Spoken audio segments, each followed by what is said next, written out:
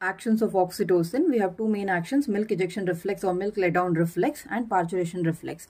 So if you see here, when the baby suckles near the at breast, the touch receptors in and around the areola and nipple will get stimulated. It will be carried by a touch pathway which gives a collateral to hypothalamus near the midbrain, which stimulates your posterior pituitary to release oxytocin hormone, which causes contraction of myoepithelial cells in the mammary gland and causes release of milk.